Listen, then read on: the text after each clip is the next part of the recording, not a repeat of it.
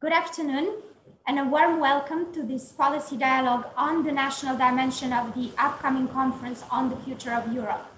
This event is organized by the European Policy Center in cooperation with GLOBSEC, an independent think tank based in Bratislava, which is committed to enhancing security, prosperity, and sustainability in Europe and around the world. Since Wednesday last week, we can finally say Habemus a joint declaration. After a year-long delay and a great deal of interinstitutional haggling, the President of the European Commission, European Parliament, and Council put their pen to a paper that sets the broad framework of this much-anticipated initiative.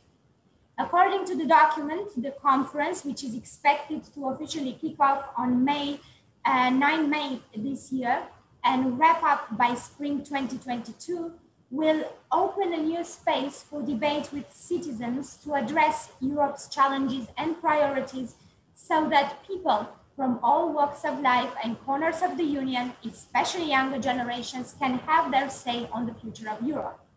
The intention is to have a bottom-up process consisting of events organized across the European Union. At the European level, the EU institutions commit to holding European citizens' panels.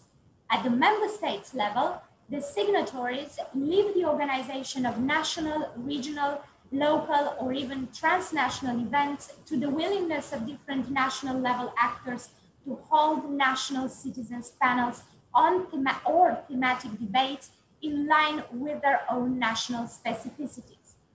Who are these national stakeholders who could or should be in charge of setting up events with citizens? Are the member states preparing at present for this task? What kind of events should the member states organize to engage their citizens in the conference context?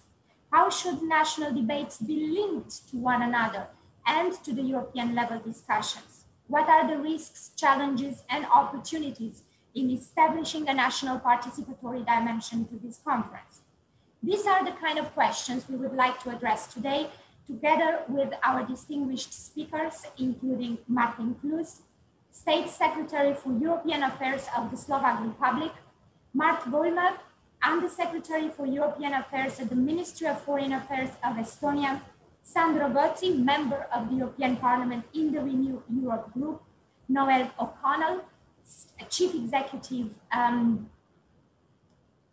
Officer at the European Movement Ireland, and George Pagoulatos, Professor at the Athens University of Economics and Business and at the College of Europe and Director General of the Hellenic Foundation for European and Foreign Policy. Many thanks to all of you for taking the time to speak to us today. I will first have an exchange with the panelists, and then everyone in the audience will have the chance and be encouraged to ask questions live or in written as you prefer. And I would like to start from the State Secretary, Mr. Klus, and kindly ask him, how does Slovakia see the conference and how is your country preparing to contribute to it? Hello, greetings from Bratislava. Here is Gabriela talking on behalf of Mr. Märt Klus. We would like to apologize because he just finished the press conference and he's on his way. So if you could just keep the row and give the floor to somebody else, we are very eager to talk in about 5 minutes. Apologies, but the political situation didn't allow us to organize it. No worries. We will move in then to Undersecretary Volmer and ask him essentially the same question about Estonia. What about Estonia's preparations for the organization of citizens' events in the context of the conference? Well, the expectations have been there for a long time. And of course, now when we, as you mentioned, we have the joint declaration and we have executive board, things seem to be moving. So let's say the expectations are now even more concrete. And of course, excellent work by Portuguese presidency, what that actually finally took us there where we are today. So the kickoff events will probably be almost everywhere around the 9th of May. Here in Estonia, we are planning our first event on 10th of May, which is Monday, because 9th is actually weekend. So maybe it's more efficient when we kick off 10th of May. There will be different set of things, and sort of the main players who are planning those things in Estonia are our sort of European Secretariat that is based on the Prime Minister's office. They are covering the whole field of EU, and they do it together with the Foreign Ministry, who have sort of some areas of the EU agenda. And of course, we all will rely a little bit on the Commission representation, which is in every capital. And sort of their job description probably involves making EU issues known and popularizing, so we can do a lot of cooperation with them. So there's sort of three main stakeholders in Estonia. And so there will be special events, conferences, we go to the schools, we try to go where the people are. That will be challenge, of course. We know from the previous events like that you can actually go to a region and invite people to discuss, and then you have 3 people coming, or 5 or 10. So this is actually the main one of the main challenges in this road, to make the information go around and make it interesting and challenging enough so that people actually turn out and then want to speak. So we go to the schools, which is easier because the students can't run away, so they have to be there and discuss. So there will be many different events, but of course we are waiting a lot information now from this executive board, because we don't know the framework. It's good they are there, but in order to make this somehow working, we need some kind of clear framework that enables us to reach conclusions. So what sort of we can suggest them of our interest, like a green, health, digital, economic recovery, global leader, all the roles, but it has to be somehow be clustered from the Secretariat, and then somehow to tell us how will those citizens' view actually end up somewhere. How do we do it in a real process? So there's a lot of details that we need from this Secretariat now to come up and help us to prepare all those events that we are planning here in Estonia. Okay, so if I understand correctly, the events that you're planning, and we're talking about events in plural, I suppose you don't know the number at this stage. They will be in different formats, correct? And it will be up to the European Secretariat that you mentioned to decide on the exact agenda. Is this correct? Yes, there will be many events. I mean, probably not tens, but hundreds, so that we can actually include all the citizens in Estonia, because I think that's the idea, to have this bottom-up approach, that the voice of the people will be here. And then if we do that, of course, it's important that this voice actually is here and it reaches somewhere, because otherwise there will be disappointment and we are even worse off than before the future conference starts. So to avoid any disappointment, so it has to be the well-prepared, clear path, and then somehow the feedback has to reach the people again, that how it was done, what was their voice, how did it compare to other countries' voices. So yeah, and the events we're planning together, it's actually sort of consortium of Foreign Ministry, Prime Minister's office, and then the Commission's office. So it's a joint effort that we are doing. Mm-hmm. And do you already know if these events will seek to collect input from citizens on specific questions, or whether they will be more of an information campaign about the state of different European policies or plans linked to the EU level?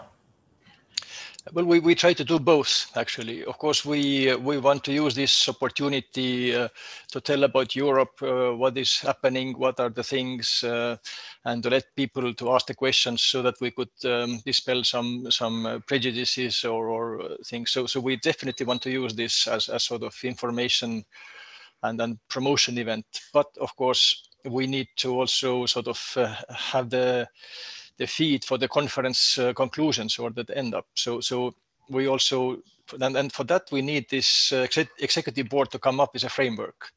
So which questions, so I'm sure there will be green, there will be digital, democracy, and then some subtopics, so that we can, okay, for this question, Estonian answer is like 60% of people want that, 20% want that. So somehow that how we can upload this information to this sort of path that leads to the conclusions at that beautiful day next spring.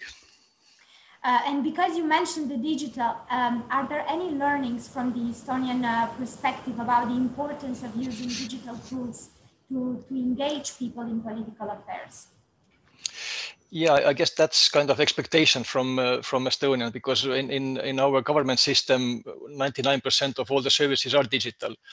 So if we are sort of coming up with this kind of new consultation, people do expect it to have sort of some digital outcomes. And we are already using many platforms where people can participate in the life of society and the government. There are e-consultation platforms where actually people see the legislative proposals in the government, and they can say what they think about it, so it's sort of direct link to the government decision making. Then in the Open Government Partnership, there's also one portal that allows people to feed, and so there's actually many also sort of citizen initiatives where people can bring up new issues and bring it to the parliament's attention. So we're already using many digital tools to involve people in decision making, and we do plan to have this kind of tools, and maybe we can use some of those already existing tools for this future conference, and then at least to put the results up, because digital is good, but it doesn't actually change the real life. So we need to have the real meeting, the physical meeting of people to get out there, to see them, to have discussions. And that, of course, then depends on the virus and how that will happen. So nothing will happen probably in April, hard in May, but maybe from June, July, and on a fall, we can already have physical consultation, have people together, and then have the outcome in digital form, so that people could be visible, and then people can still add and participate in the digital platforms.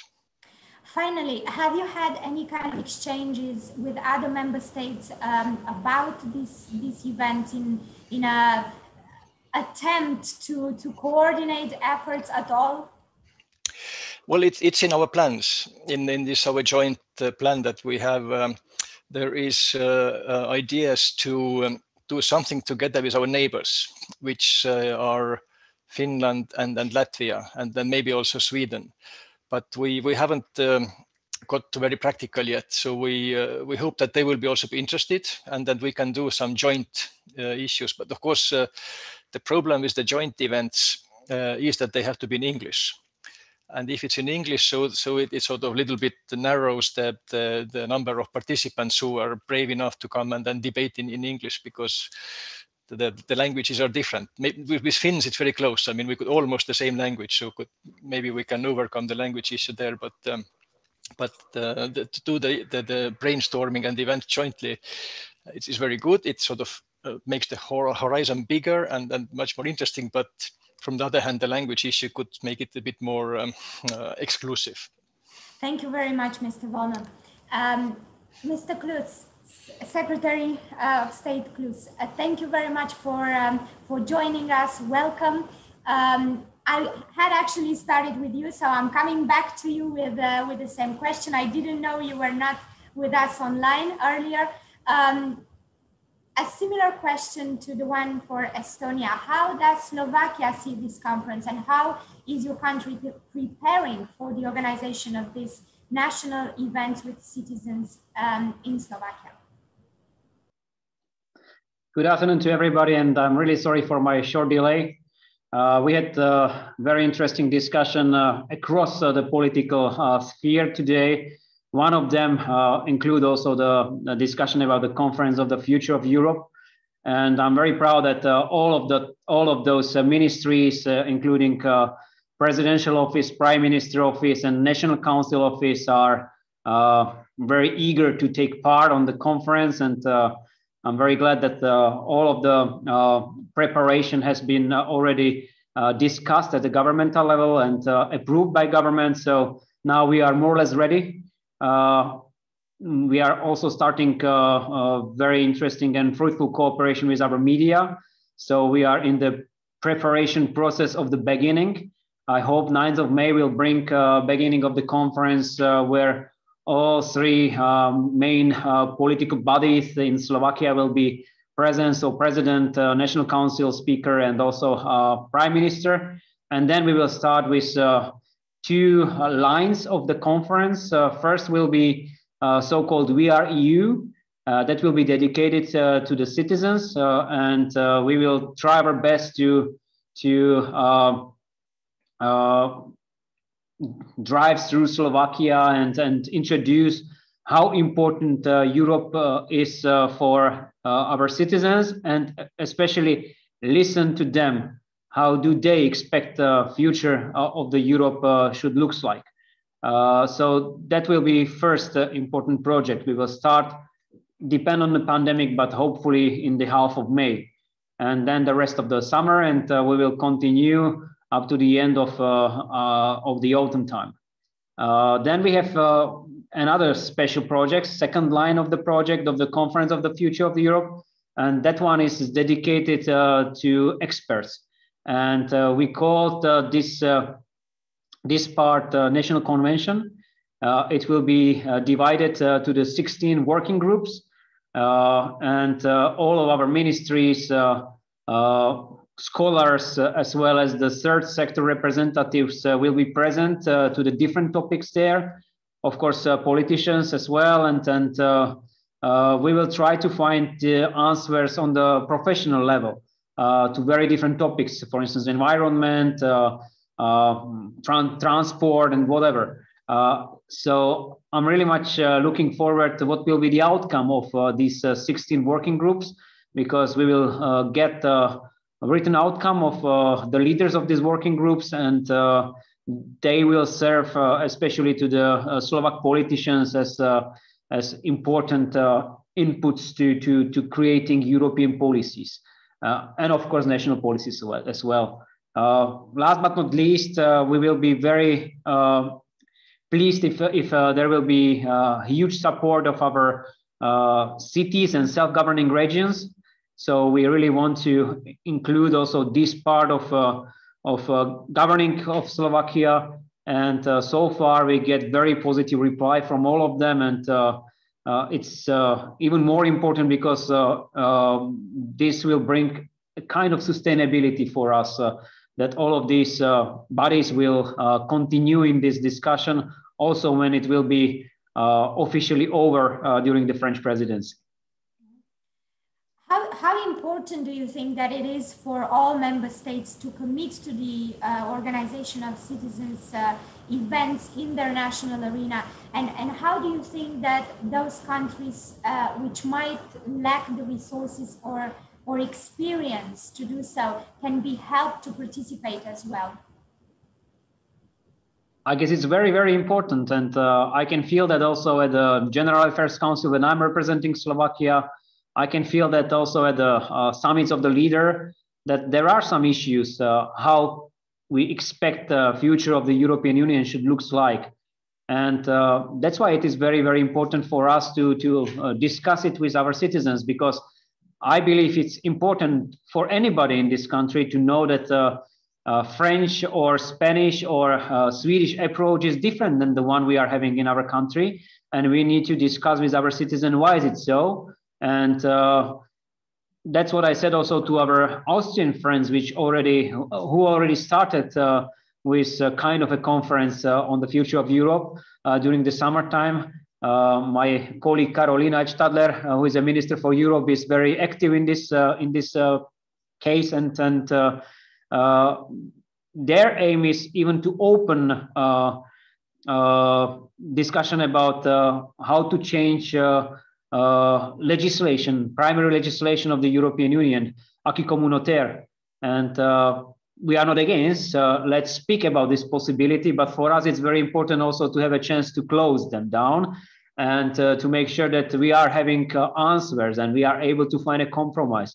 So from this point of view, it is very, very important for us to listen to our citizens, and they could lead us to this compromise and to make sure that there is a will to maybe change something, to reform something in the European Union, because we know that last change took place in 2009, and so far we are having 12 years later, and world is somewhere else. So that's why conference is very important for us. As far as I understand, you have a rather complex process planned for these events to unfold, and I'm wondering whether you have some clear objective or objectives in mind by which to judge the success of these events at the end of the process. Frankly speaking, for me, it will be a huge disappointment if it will be just a discussion. We need to have some result. I expect national result from these 16 working groups, as I already mentioned. I need kind of a result from the project We Are EU, because we need to make sure that citizens could declare whatever they want about their European future. It's their Europe, so that's why. And I believe we can also discuss these issues at the highest level of European Union, including European institutions.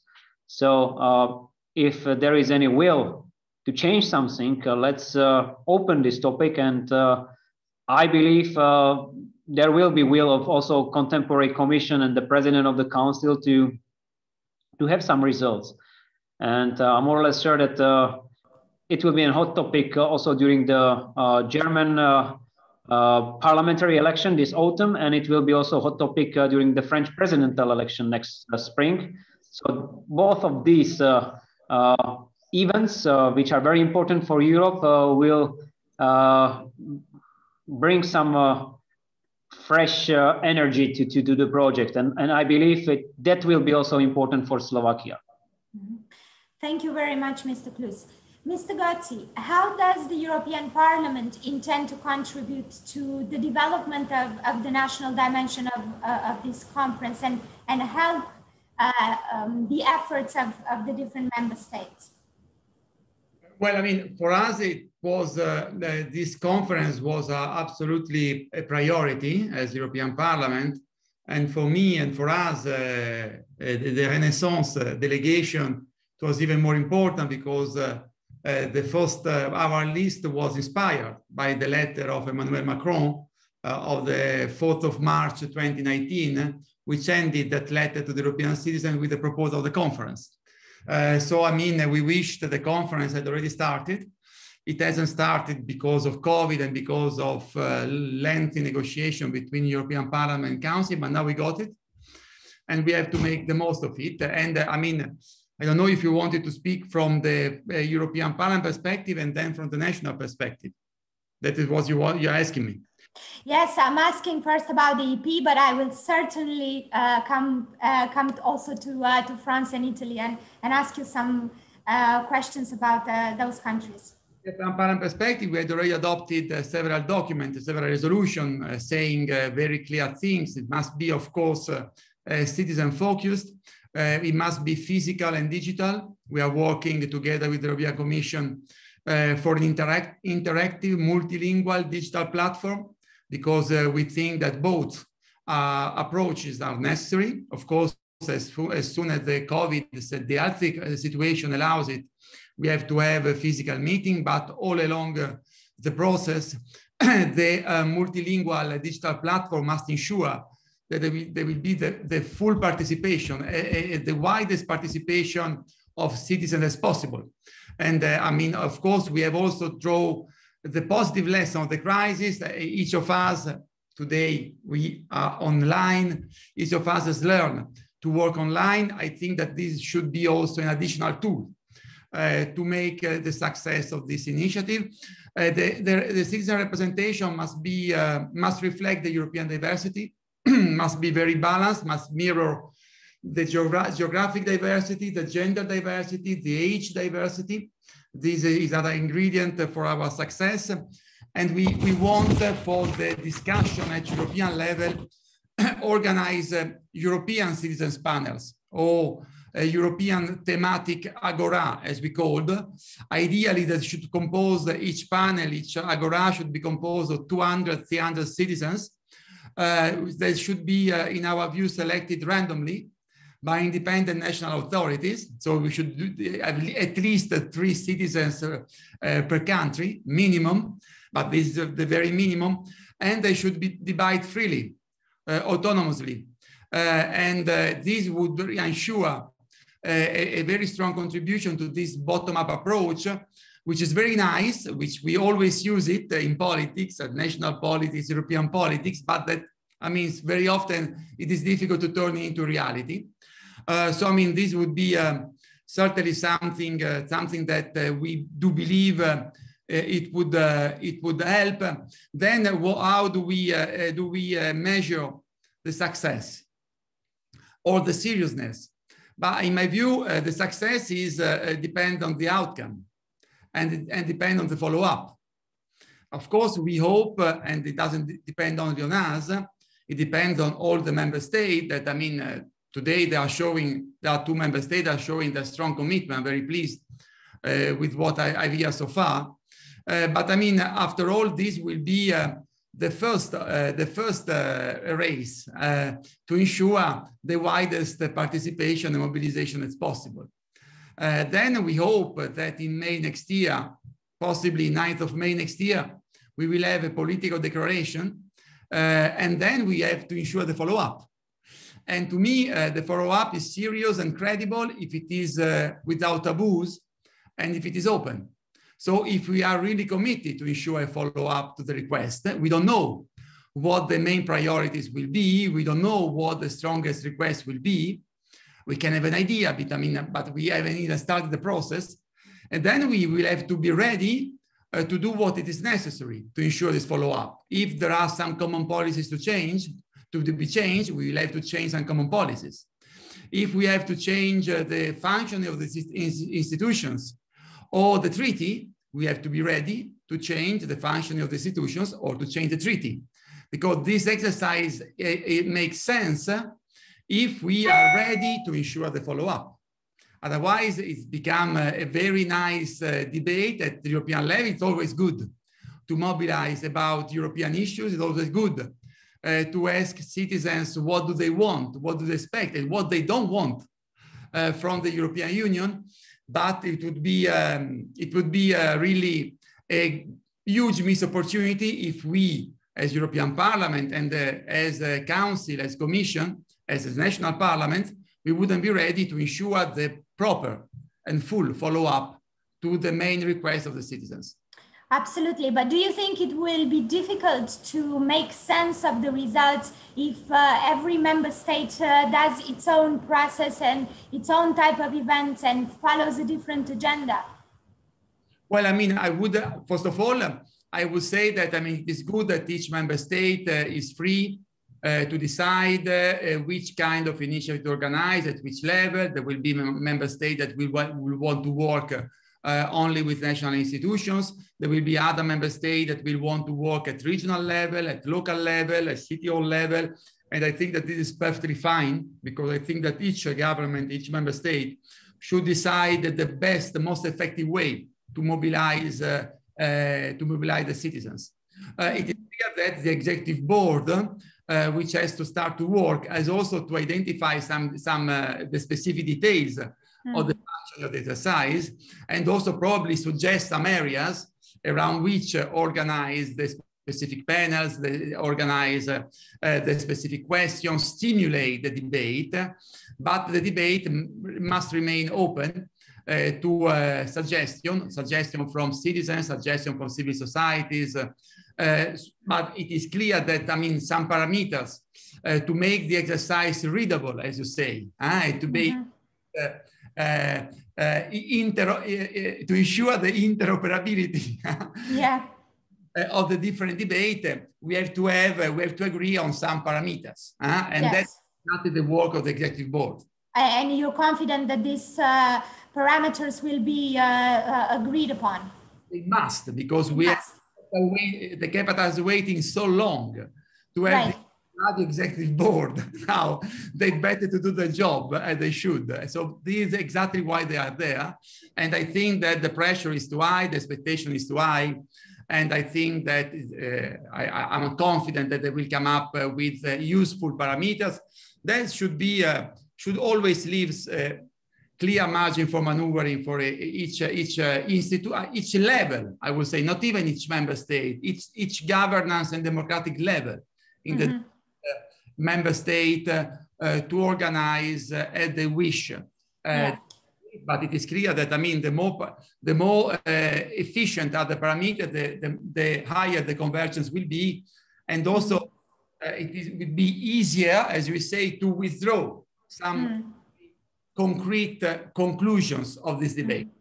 And what about this mobilization that you've mentioned? I mean, recently we've had the European citizens consultations process that took place across Europe, and one of the criticisms that has been leveled against it was that at the end of the day it failed to engage the unusual suspects. How do we make sure that we can reach out to all corners of the EU and bring into this discussion ordinary citizens and citizens from all walks of life? How do you think we can change things in this regard this time around?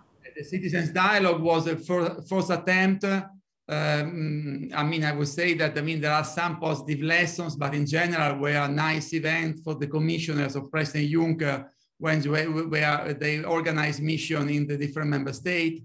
Instead of meeting the usual suspect like us, when I was in government, you meet a university, a school student, and it is true that it was a first step ahead, but it's not exactly what we expect. How? I mean, this is why we have, in my view, to let the possibility to each institution at member state level to organize itself, because I mean, they know much better than us how to reach out to the unusual suspect. And it is that, for example, national parliament, regional parliaments, cities, I mean, if we manage to really commit them, to involve them, with the support of the national institutions, with a stronger effort in communication and explanation, because it is clear that this effort, I mean, we have, first of all, to make citizens, at least a majority of the citizens, I don't see all, but at least a majority of the citizens should be informed that this exercise exists and should be aware of what they can do if they wish to participate in this exercise. I mean, so this is the first thing. So, I mean, to use all our effort in terms of communication, in terms of information, working with the Office of the Parliament at national level, working with the Office of the European Commission, working with the European offices of the member state, of the big regions, of the land, etc., to let people know. It is clear that we have also to insist a lot with the mainstream media. Use the usual European communication channels. We have to go on the 8 p.m. news and to try to go there, the mainstream news, and there to have the possibility to tell citizens this process is happening, you can participate, we are discussing this. So, I mean, we have really to work a lot. Of course, we cannot impose to the media, say, but we have to work a lot, especially with mainstream media, media, digital, etc., to spread the information about this exercise. Yes, very, very briefly. During the European Citizens Consultations exercise, which included more than citizens dialogues, France was the champion because it has organized the most consultations and it has really put up a genuine effort to in this regard. At the other end of the spectrum, we have Italy, who together with the UK essentially didn't participate. There was no event whatsoever that took place on the Italian side. So now for the conference, what, if anything, is France and Italy preparing, since you have links with both? Well, I mean, France is very keen, and not only because it was Macron's idea and because it was our priority in the European election as Renaissance, but because in France we have a very positive experience, although difficult, of this kind of consultation. To respond to the crisis of the yellow vest, the Gilets jaunes, Macron himself, but not only Macron himself, I mean, collected almost 2 million of contribution online from citizens. We organized more than 10,000 physical meetings. We had more than 16,000 of contribution from municipalities and local government on the items organized. And this was a huge mobilization, not only of the president, but I mean of all the political level, from the Élysée to the municipalities.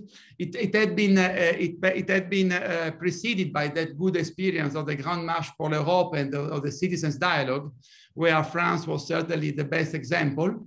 And also there is another experience, more limited, but very significant, of the convention on the climate convention. So, I mean, certainly France will play a key role. On the 25th of March, there will be the first meeting in view of the French presidency that we also will discuss this issue. The idea is to organize many conferences, many initiatives at regional level to mobilize a lot of regions. And so to try to be focused in this dimension. But as I say, we will know more after the 25th of March, what are the intentions of the conference. From the Italian perspective, I mean, the case you mentioned was the case of the Conte government, where there was two populist nationalist movement in power, which was the Five Stars and the Lega. And it was my successor, Paolo Savona, as minister, that decided not to do anything with Citizens Dialogue. Now, Italy has changed, thanks God. And a pro-European like Mario Draghi, I'm sure that will want also to mobilize Italy around this. I know that they've already foreseen a specific budget in the national budget to organize, this kind of events. So, I mean, I don't have information, but I'm sure that this is another positive side effect of the replacement of Giuseppe Conte by Mario Draghi. Thank you very much, Mr. Gozi.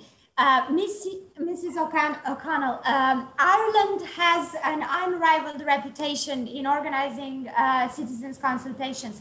So I can imagine that for you, this citizens' events proposed now by the conference are nothing particularly new.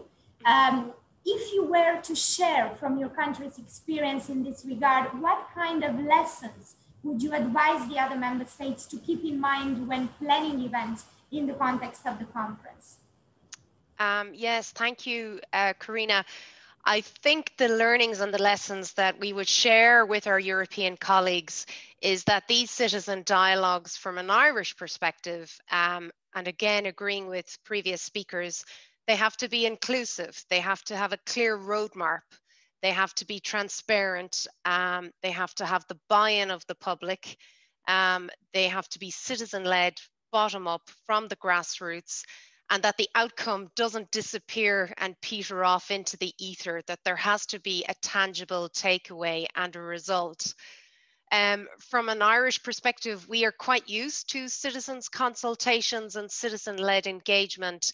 It is something that we have done quite successfully in recent years, looking at very big ticket items that affect our constitution. So what do I mean by that? Since we had a constitutional convention and we've then had a citizens' assembly that has been in use since 2016, that have resulted and led to significant societal outcomes here in Ireland. Each of those citizen assembly consultations were mandated by the government of the day to consider specific issues that related to proposed amendments to the Constitution of Ireland, such as marriage equality and access to abortion. And those processes of deliberative democracy were centered on a representative number of citizens engaging with subject matter experts in these very specific policy areas. Transparency, of course, was key. It underpinned the process. Documentation was made available, and live streaming of the deliberations were also made available to the public, with the media reporting on the outcomes on a regular basis. And then the outcomes, in fact, of those consultations led to 2 referendums taking place in Ireland. The first in 2015 resulted in the marriage equality referendum, and the 2018 referendum approved access to abortion, leading changes to the Irish constitution. And such has been the success of those citizens' assemblies that it actually continues its work today in a different format, focusing on gender equality and the provisions of that in the Irish constitution.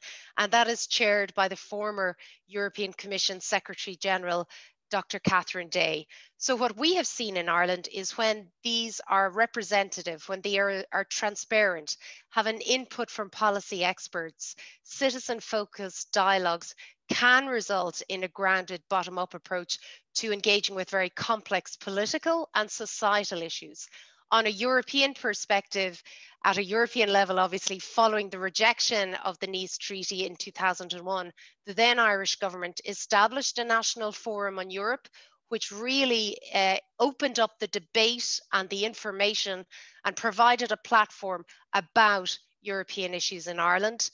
Following the Brexit referendum, the Irish government created an all-Ireland Brexit forum, which got together civil society, cross-party political representatives, trade associations, academics, to debate and tease out the Brexit issues affecting the island of Ireland.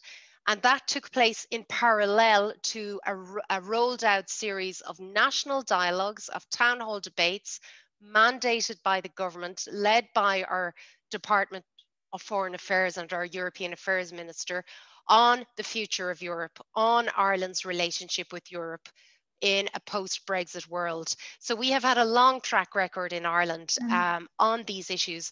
And I think we've managed to harness the learnings and takeaways that we are really looking forward to embracing the rollout this time round. And drawing on this very rich experience, what do you plan to do now in the context of this conference? Well, like many of the other speakers have already mentioned and referenced, our rollout plan now in the world post-COVID, I suppose the world BC before COVID, we would have had continued to embrace the physical town hall debates where we went to every part of the country and engage with citizens on the ground. Now, I think we will have to take some of the positives of the pandemic, so to speak, and look at a hybrid model, embracing a digital online version. From an Irish perspective, we traditionally have quite high rates of support for the EU. Last year, it stood at 84% in our membership poll, but those attitudes can be fluent, as we have seen by the initial Irish rejection of the Nice and Lisbon treaties. But ensuring, I think, that both Irish and across the different member states, that people feel like active participants in the European project, in that European process, and that citizens have a role in shaping the EU that we all live in, that will garner increased support. So I think what we are hoping to do is further expand on our previous grassroots driven map of how we want to shape our journey with the EU. We are now going to go, as I said, to that digital online version, and it has demonstrated to us how EU level issues, they filter down to people on both a local, a regional and a national level.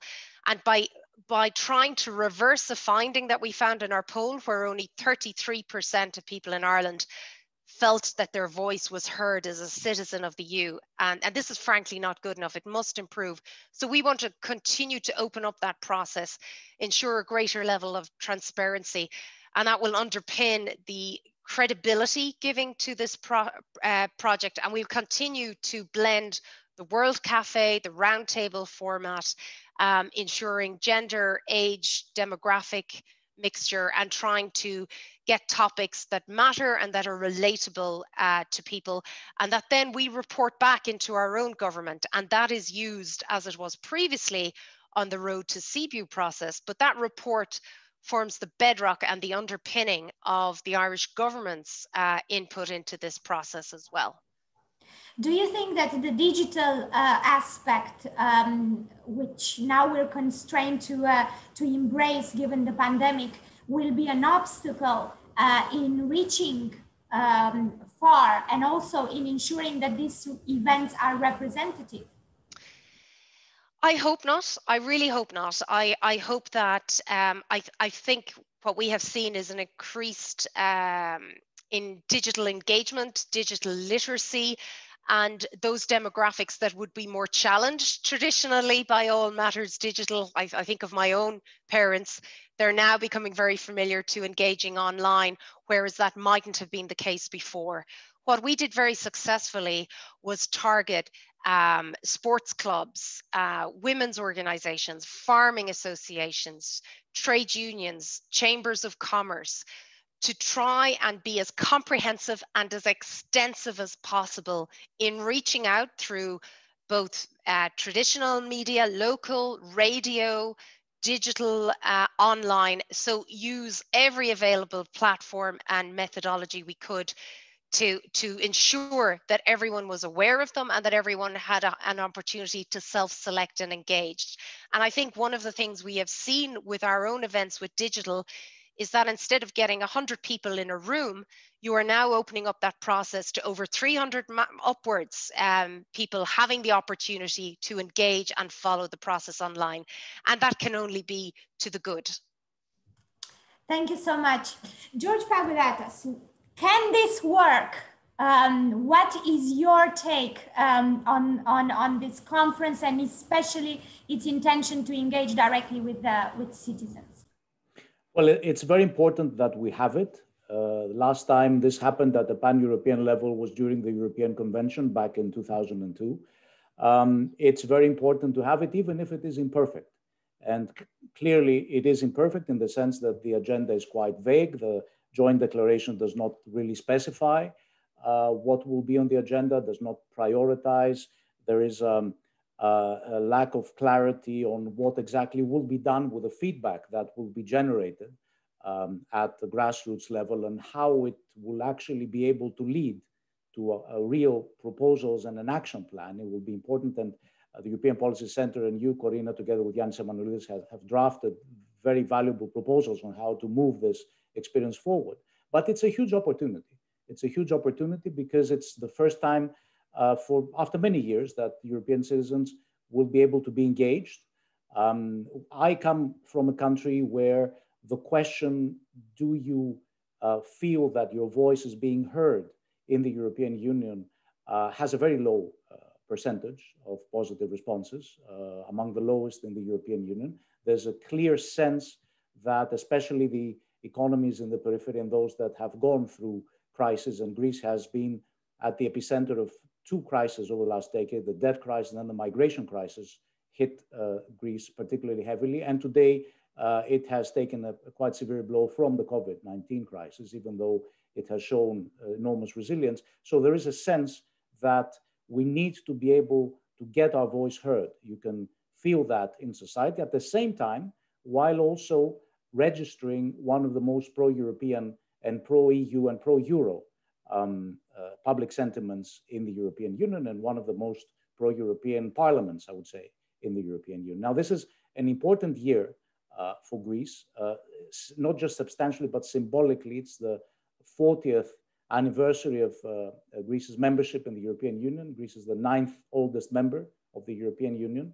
And this will offer an opportunity to merge the appreciation and the stock taking of these 40 years of participation in the European Union with a discussion of how to move forward and how to participate and to contribute to this pan-European debate about a common future for the European Union.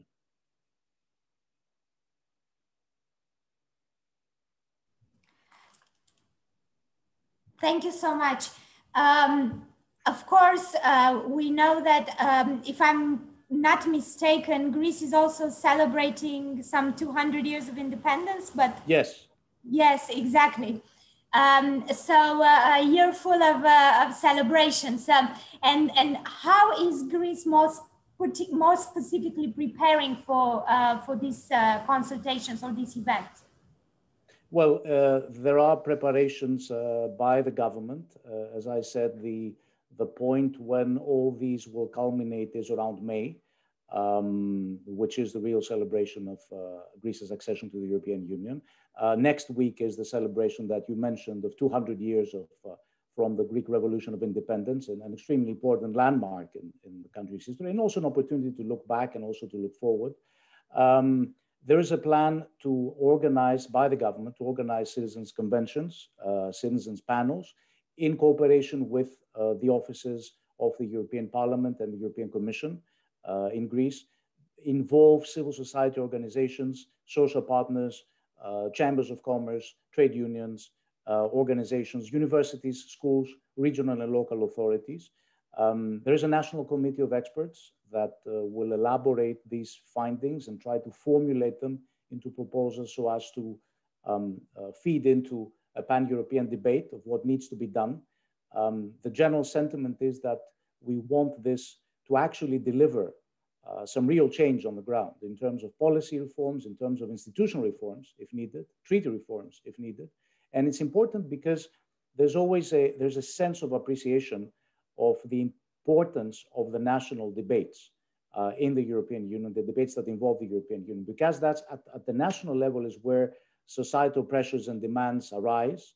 And that's also where European solutions often die, suffocated under the pressure of domestic politics or national vetoes. So it's very important to take into account national societies and to give a voice, especially to those that are not among the usual suspects that you mentioned before, those who fall below the radar of questionnaires to citizens and participation fora and so forth, because they are the ones who feel that they are being left behind.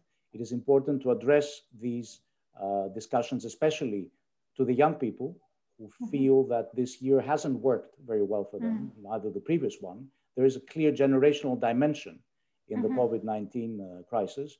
Young people who have been deprived of the opportunity of socialization and community and the camaraderie that is built in universities and schools, substituted now through a digital, virtual and very suboptimal experience. And of course, even more importantly, perhaps, that their own skill set and human capital is declining under these circumstances, because they find it even more difficult to access the labor market, especially in economies where joblessness rates have already been high, like those in the south of the European Union. So it is important to involve younger people. It's important to involve those who feel that they've been left behind, long-term unemployed, people who feel that the system doesn't work for them. And that said, of course, it's also important to address the risk of a new kind of expectations capabilities gap, because in as much as it is vital to address the real challenges of people, joblessness, the sense of insecurity vis-a-vis the pandemic, the need for better protection, the need to participate in the European Union that is stronger in the world. Again, the economy poses many challenges, including the need perhaps to strengthen the stimulus measures in the face of new economic challenges and a prolonged pandemic, much longer than expected initially. It is important to address these challenges, but provide an action plan that can actually lead to improvements on the ground, rather than raise expectations that will, in subsequent stages, be disappointed for the lack of any follow-up. So what Sandro Gozi said before, that we need this to culminate into specific initiatives at the policy level. That's where European policymakers and institutions will take over. And that's what they need to take over, is concrete action plans that will have arisen from the grassroots level, elaborated not just at the national, but also at the transnational level, and being delivered to the European institutions to make, to take this forward. So important challenges ahead, and most of all, the challenge not to disappoint, especially under this widespread exercise of civic participation across the European Union. Absolutely. So if I understand correctly, this will be a government-led exercise. Yes, it will be a government-led, perhaps coordinated exercise, but in parallel, there are also initiatives from civil society. ELIAMEP, for that matter, my institution is part of one of these initiatives, in fact, coordinated by the European Policy Center, involving other think tanks in a total of 8 countries. We will participate in national citizen and local citizens agoras and elaborate all that, bring it into a transnational European dialogue, and try to formulate the kind of pan-European responses to European challenges, having started from the national and from the regional and local grassroots level. So there will be parallel initiatives both at the government level and at civil society level. Yes, and of course we heard from Ms. O'Connell how important it is that these events actually are bottom-up. But I do wonder, how is the civil society sector going to be able to put on this kind of meetings, to organize them without resources, for example? Well, you know, there's been an opportunity has resulted from this pandemic. Greece has leapfrogged ahead in terms of digitalization. There have been bold steps of progress over the last year in the extent to which digital access and digital communication has expanded, and infrastructures have been built that were not there before, initially in order to coordinate society, citizens in the face of the pandemic and the emergency measures of the lockdown. But these structures are actually there, and they can now serve any purpose that is needed. And over the last year, a vast majority of students and school students and schools and universities and education institutions are now equipped with the infrastructures and the tools for digital communication and digital learning. And these will be the platforms, or can serve as the platforms, through which civil society organizations can mobilize citizens and participate collectively at the communal level, at every level, in this pan-European exercise. Thank you so much. I would now like to open the floor to our participants to ask questions. We already have collected quite a few in written, but I do want to encourage everyone in the audience also to raise their hand and intervene directly, so that we don't have the impression that we are alone here. And just to pick on some of the questions that have already been raised, I want to put a name to the questions. So we have a question regarding the selection of civil society organizations that Mr. Klus mentioned will be involved in these 16 expert groups. How will these civil society representatives be chosen? We have another question. I'm sorry if I cannot find the name right now, regarding the how do we ensure that these events are representative?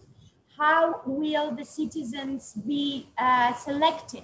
And I will also ask one that is rather and linked also to the European level.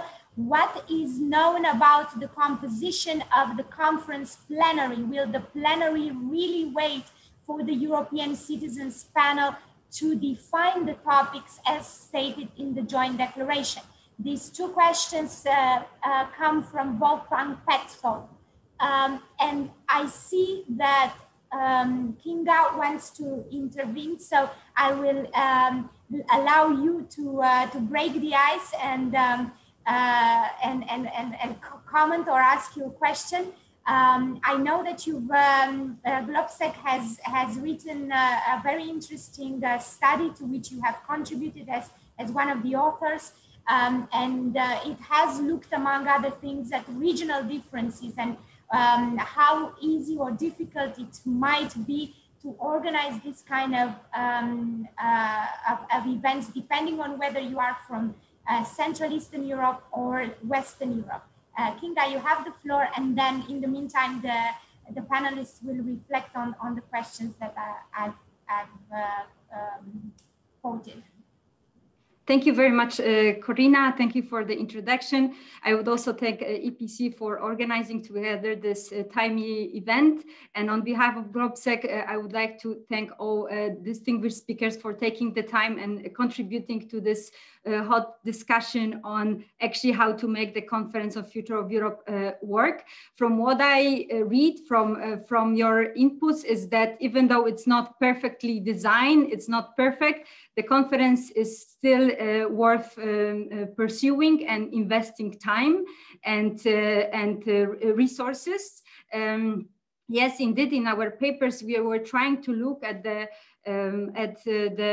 Central and Eastern European countries, their experience with deliberative democracy, different initiatives, and actually what that has already been done can be used in implementation of the concrete initiatives, conferences, and consultations.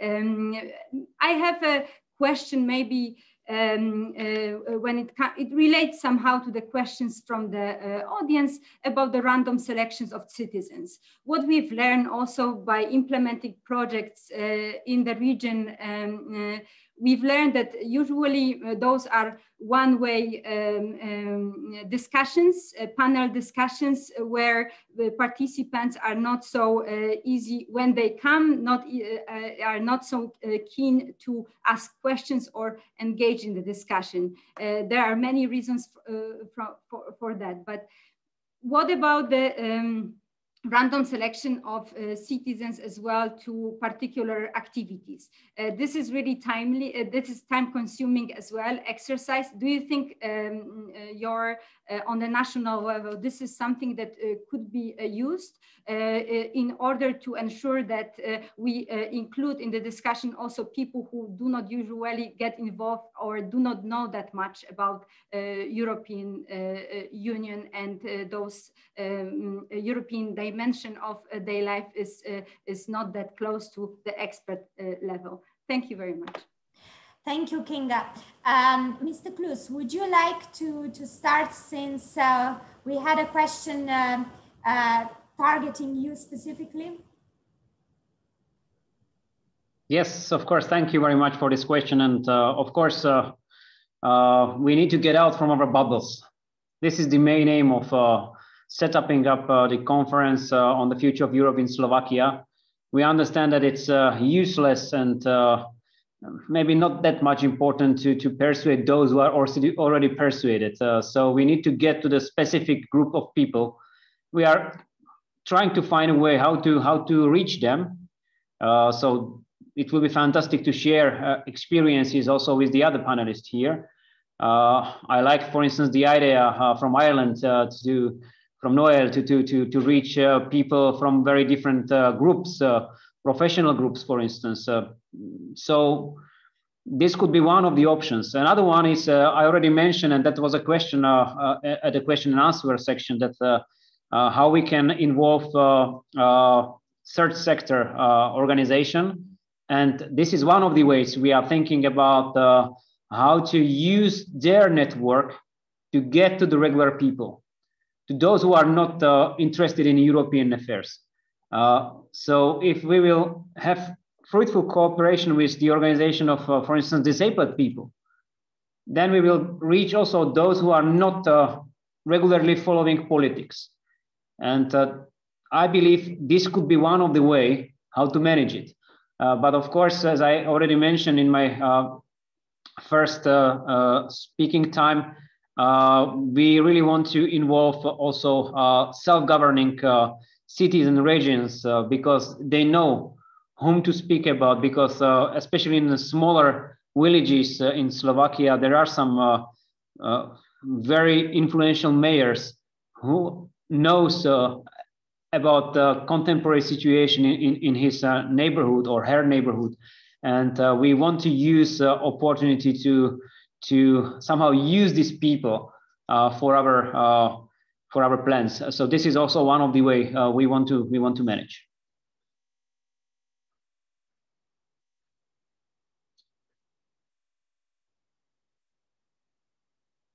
We can't hear you. Thank you. Thank you very much. Mr. Volmer, regarding the representative character of these events, how do you plan to make them more representative? And also, I will link this with another question that addresses Estonia. Will you plan to make use of the Baltic macro-regional strategy to build opinion with Estonia and its partners for the conference? A question from Stefan August Lütke now. Yeah, maybe I will start with the latter one. I think to involve other countries or organizations is a good idea. We have it on our list, and we will definitely look at the options. What does it give? But then, of course, as I mentioned, the other side of this coin is that it has to be in English. So that the number of people who will participate will be limited for those who can actually debate on EU issues in English. That's probably, if we speak of the wider representation of citizens, I don't know how this all fits, but we are thinking of it. We want to see how we can use this cross-border regional dimension in it. But sort of it brings us back to this representative question, how to make sure that we involve the people, and then how do we choose who will represent the people in the end of the day. So I think probably the only reasonable answer that the people have to choose who will represent them. How do we organize it? How it will be done? We have no question for that yet. But in Estonia, I mean, we have even the national elections digitally. So that not for us, it probably won't be that difficult to organize electronic elections where people can put up candidates and vote for them. But I don't know. We haven't decided yet how to do that. But of course, before we get there, first we have to involve the people to get them to come and to discuss and to listen. And I'm not sure if we randomly choose people who are maybe not interested in the topic, how that will work out. I guess there has to be some kind of balanced way that everybody who is interested and who has something to say will find an easy way to participate, and it will be made as simple and logical as possible. Of course, everyone who has something to say and is interested sometimes falls in the category of the usual suspects, and the ones who are normally not consulted about their opinion on the EU should be reached this time around. So we probably need to involve experts and those who have a long-standing experience in ensuring that this kind of audiences are representative, or at least representative of different interests, as I believe Ms. O'Connell mentioned. Now, with respect to Ireland and Greece, I will extend this question to you as well. Do you plan to establish a transnational dimension in the national discourses of this event? And also, another question that was raised by our participants, the European institutions are planning to have this multilingual platform to engage with European citizens. How do different member states like Greece, like Ireland, and also the others, of course, represented on this panel, plan to use this multilingual platform, if at all. Who would like to start? Ms. O'Connell, would you be ready to take the floor? Sure, thank you, Corina. Yes, and very interesting topics raised by my fellow speakers.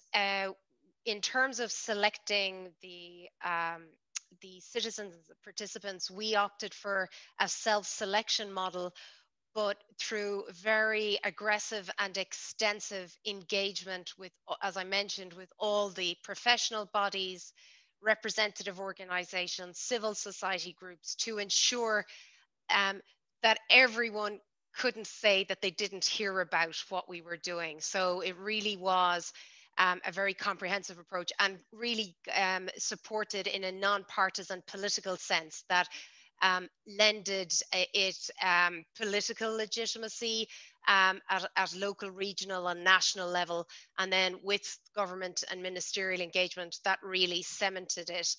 And from the transnational aspect of it, from an Irish perspective, we are increasingly seen, we have a very multi-ethnic society, multi-ethnic country, where, for example, in terms of languages spoken in our country, Polish is the second most spoken language in Ireland. So that is due to the fantastic number of Polish people who have made Ireland their home.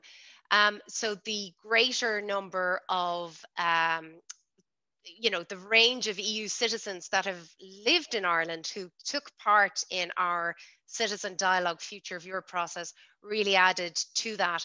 And I think the transnational pan-European element that George spoke about, I do think that is really important, to bring a European element to it, because what we don't want is each member state and national country going down a silo national perspective. We need to bring the findings and the outcomes and the discussion as well that needs to be fed back into a European platform to ensure either greater reforms, greater engagement, and to reduce, whether it's right or wrong, but to reduce this deficit and this lack of disconnect between the EU and its citizens. We have a saying here that European Movement Ireland that we use quite a lot. We say that we tend to nationalise success and Europeanise failure. So we don't want the same thing to happen for this conference on the future of Europe.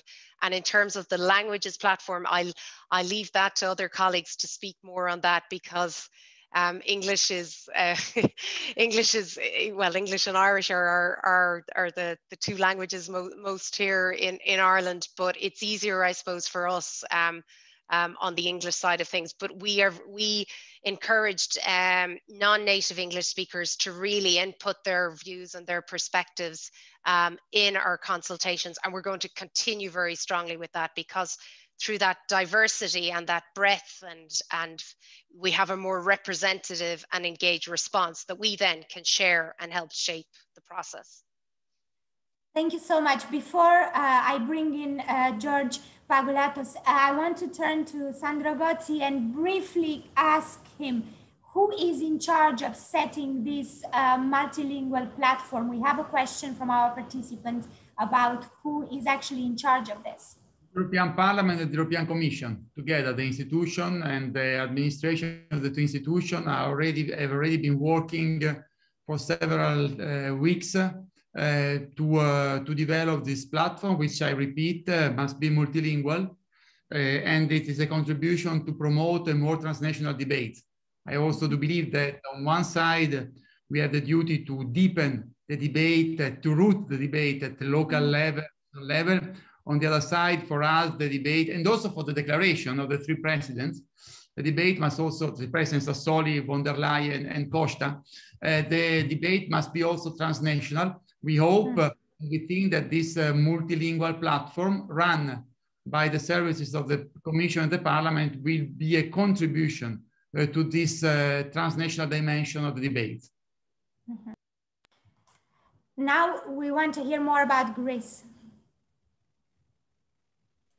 Well, I would expect that the transnational platform would have to be coordinated at the European Union level.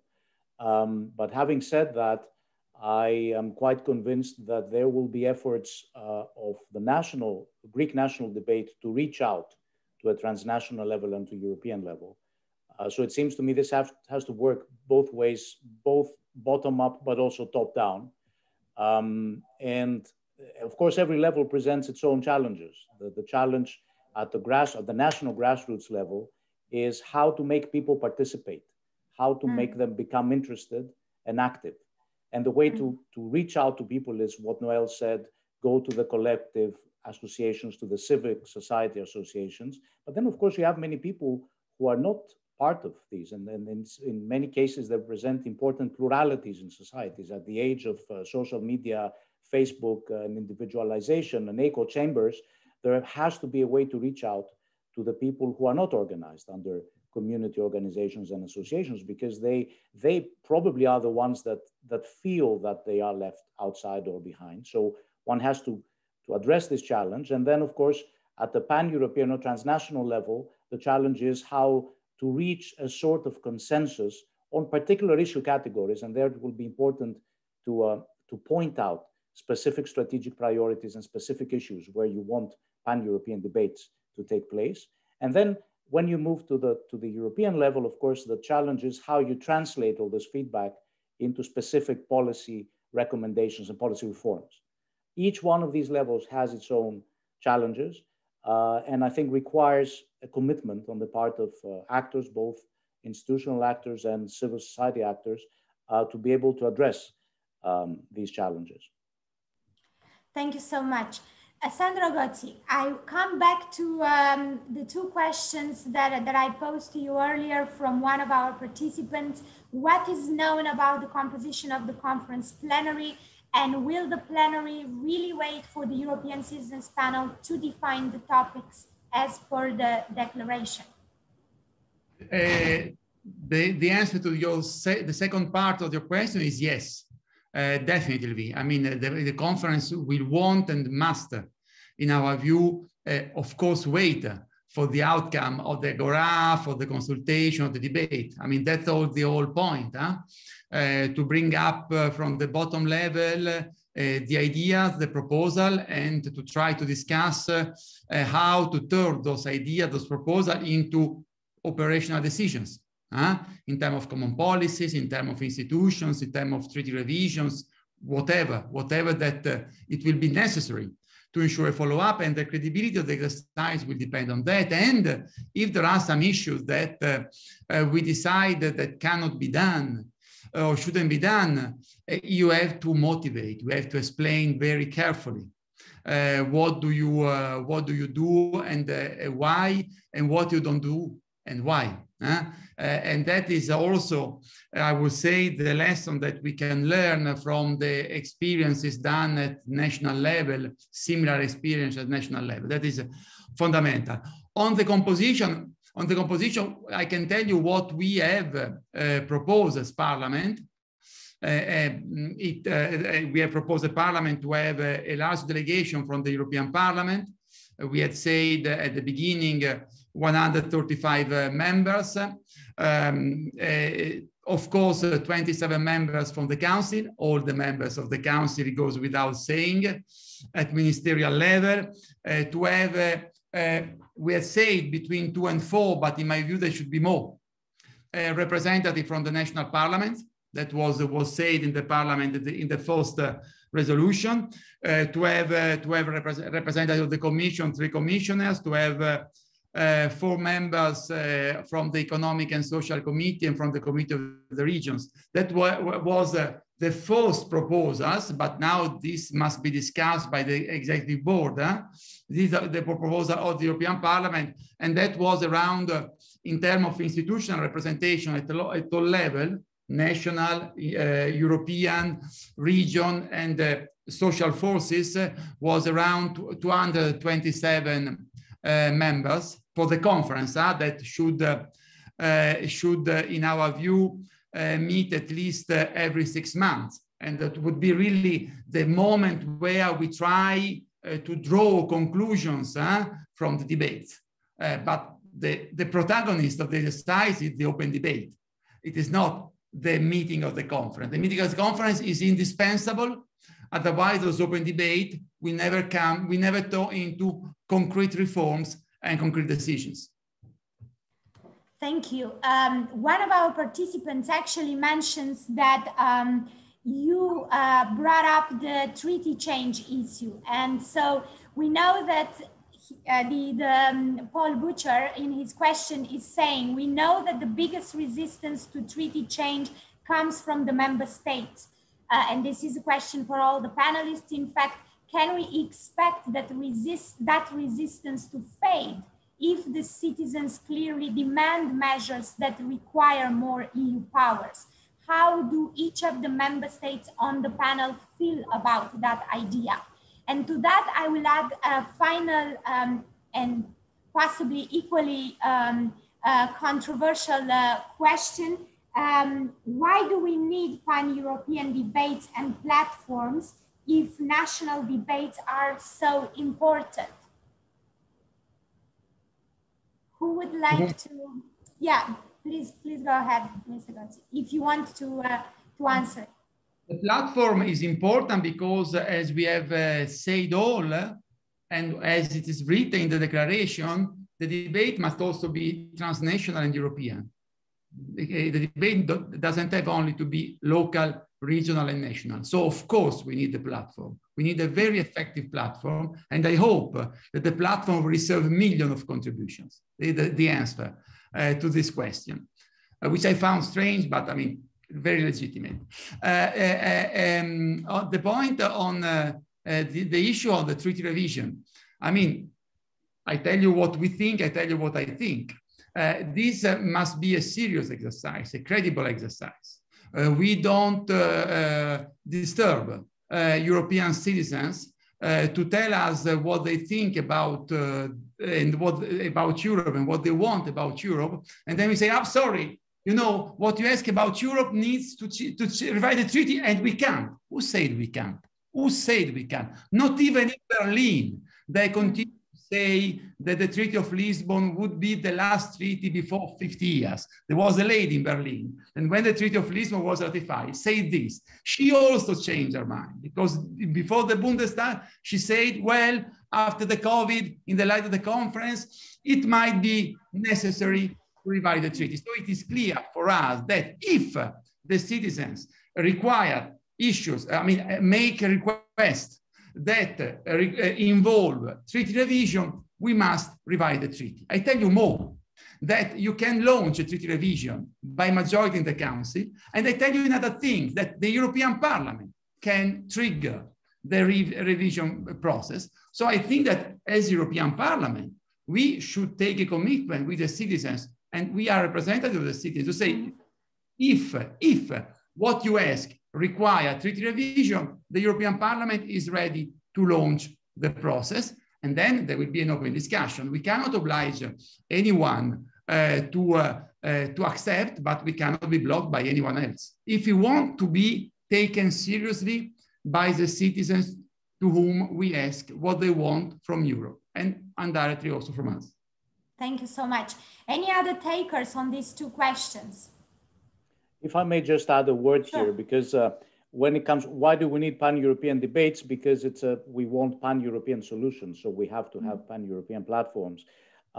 Treaty reform, that's where the final deciders are the governments. What does it take? I think it takes imagination and skill on the part of institutions in order to devise attractive, positive-sum package deals of reforms, of institutional reforms, that can generate the kind of supermajority required, or even let alone unanimity required to implement. That's not easy at all, but it's worth trying because treaties become defunct after a certain point if developments in societies and economies are rapid. And we have seen rapid developments over the last decades in many different areas that have left the European Union poorly equipped to confront them. Thank you so much.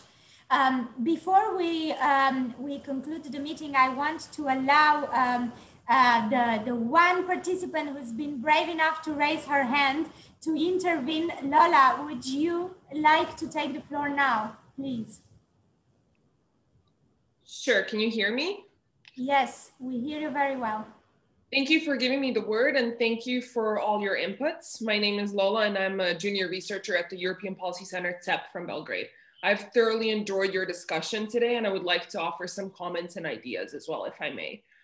While I do agree that there are many questions that need to be addressed regarding the involvement of citizens in the Conference on the Future of Europe, an idea could be that some of the answers could be found here in the Balkans. I'll quickly reference the paper you wrote, Corina, with our program director, Milana Lazarevic. The EU has nothing to lose and everything to win by deepening and refining its relationship with the Balkan countries, by allowing the region to feel included in its plans for the future of the EU. So while such consultative inclusion appears to unlikely to occur, some good practices could be adopted from the Balkans in order to demonstrate that we are in fact still one of the priorities of the EU and its prospective future.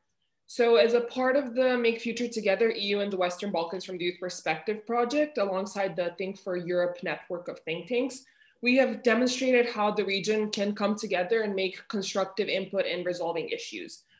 Our network of think tanks has been a pioneer example of effective regional cooperation among the region's civil society organizations. We have focused on the youth because we recognize that there is a window of opportunity to have the issue of not only enlargement, but also topics such as the environment, internet freedoms, and democracy, rule of law, all the topics that are actually quite relevant to the Conference of the Future of Europe discussed. We pushed and encouraged the youth to take active part in consultations. So, as I said, we engaged in structured citizens consultations. What this means is that we invited the youth from all around the country, and as other panelists have mentioned, we had a representative sample of all ages, ethnicities, genders, regions to discuss the issue of internet freedoms, its positive, negatives, and who should be responsible for regulating the internet space. All partners on the project engaged in the same exact process, meaning that we all follow the same methodology or script, if you will. This kind of contradicts what both Mr. Klus and Mr. Gozi have said, and that they're aware that every country is going to have its own approach. We chose to follow the same approach in order to allow for cross-regional comparisons of findings and to see whether we can adopt a regional approach in resolving the identified issues, which could be easily applied to the EU. We are currently working on producing a regional policy document, which will be presented to all relevant stakeholders and decision makers. Also, we will present this policy document to all stakeholders in Brussels in May. Therefore, I would strongly believe that the EU can look for some of the answers for the Conference of the Future of Europe that we and you guys have discussed today here in the region, as there are good practices all around and something can be learned from our very active civil society. So I would want to encourage the relevant EU officials to consider including the Balkan region in the conference, as our project and our initiative demonstrate that we can cope with such a task, but more importantly, that it shows that we have something to say. Thank you. Thank you so much, Lola. I come back to our panel for less than a minute final statement. Sandro Gozi, the Balkan countries have not been mentioned in the joint declaration. Why? Tell us why. The future of the Balkans lies in Europe, and we have repeatedly said so, and the Foreign Affairs Committee of the European Parliament has recently said that they also should be included somehow in form that we have to decide in the work of the conference on the future of Europe. So I mean, but we have also to be honest. There are things that we have to make more effective on the enlargement process. There was a huge discussion, an interesting discussion last year. We came up with some proposal to rethink the enlargement process effectiveness. The Commission came up with the communication, and we have to go along that line. And this is in the interest of both, because we have to make that process more credible. Also because the experience of the last big enlargement is extremely positive, with some negative points that will be discussed with the PC at another time. And so we have to make sure that this time will be fully positive without a couple of pretty negative points, for example, of rule of law. Okay, thank you very much. Ms. O'Connell, final remarks from your side? Yeah, thank you. I think we have to be ambitious whilst managing expectations as well, a little bit realistic, and also be open to change with nothing not being on the table. And as Paul asked, in terms of treaty change, I come from a country that has had 9 EU referenda in relation to treaty change. I don't think that should be our starting off point, but we can't preclude it. And if that is the process and the outcome, then I think we have to look at that, and it has to be relatable and deliver something for the citizens, and getting the balance right between that top down and the bottom up, and the national and the pan-European. It's going to be complex, and I really don't want to see it become too unwieldy. I don't want it to become an institutional catfight between the different bodies and institutions, because I think there are too many priorities. We have to achieve something very tangible, and time is pressing and short. Time is pressing, and there's a lot of coordination that needs to be ensured. George Pagoulatos, how do you feel about this? Final words, are you more optimistic or less? Well, so? I'm optimistic that there is will to have this process deliver. I think there are converging interests on all sides to have actual results on the ground from it. So the incentives are aligned. It's hugely challenging, especially in terms of getting people mobilized and participating and translating this input into concrete proposals and action plans. But I'm optimistic in that this is one more point that could represent a milestone in the European integration process. We have seen it in reacting to crisis in a much more bold way than it does when things flow in conditions of normality. And the fact that the European Union is in crisis mode practically over the last decade helps get this mobilization on the ground and take the forces of complacency out of the way. As a final word, I fully agree with Lola. There must be ways to involve the Western Balkans, the candidate members, in that process and trigger a kind of cross-fertilization and a mutual European socialization with these countries that have shown a commitment to become members of the European family.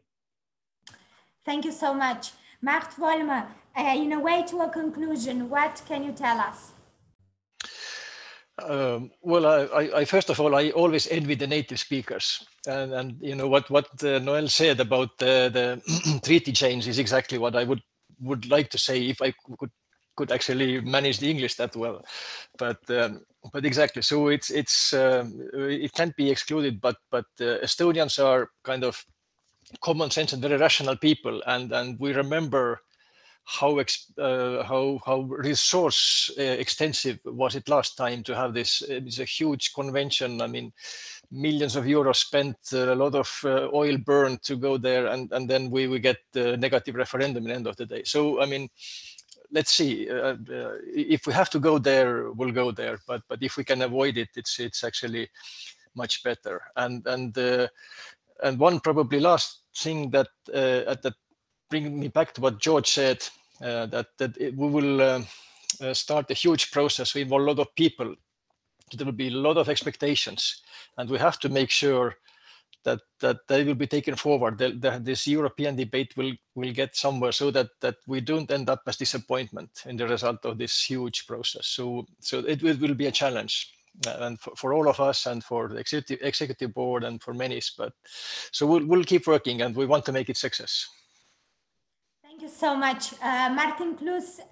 Last but not least, this is a complex exercise, could be very expensive, and certainly there are risks attached to it.